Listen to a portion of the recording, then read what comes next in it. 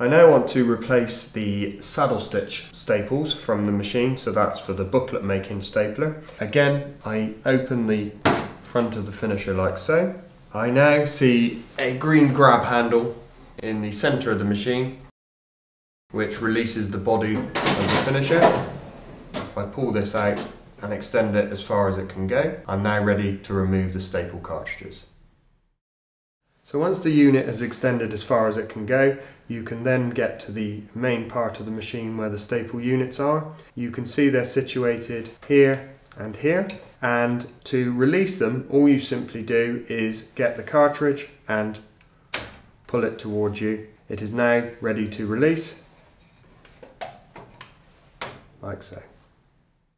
So to replace the cartridges in the saddle stitch unit, I simply take the unit and the two blue buttons at the top here, I simply squeeze together.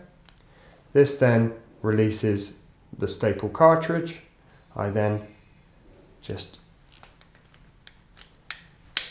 take that out of there like so. I then get my new staple cartridge, slide it into place, lock it in. Okay, once locked in, I can now bring this one back across and lock that into place. This is now ready to replace back into the machine.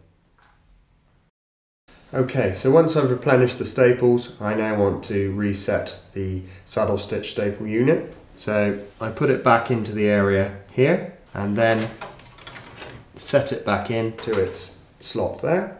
Then you just need to reset it back into its position and move the unit back into place and close the front door.